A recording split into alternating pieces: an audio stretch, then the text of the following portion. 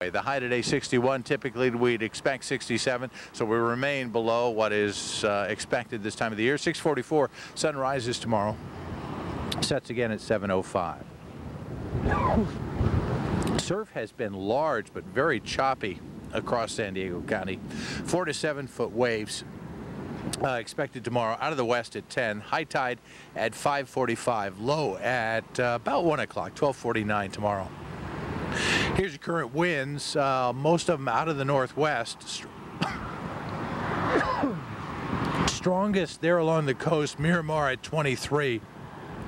The low is up over northern Nevada. You can see it spinning there over Nevada and Utah. We're still getting some of the winds associated. Again, picture it like a bicycle wheel, and as each spoke moves through, that's been some of the rain and the wind there. It'll continue to push off as the night moves on.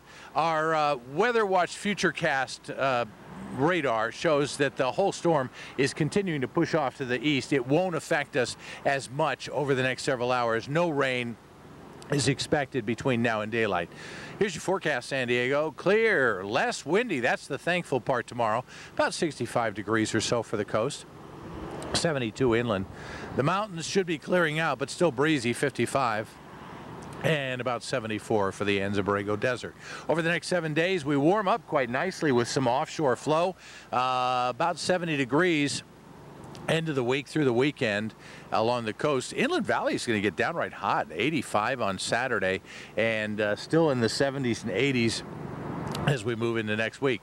Still a cruise ship in San Diego. Can you imagine coming in on a cruise ship expecting warm, sunny San Diego and getting something far different? Windy, nasty day in San Diego, but it'll get better for tomorrow. And breaking news in the Philippines.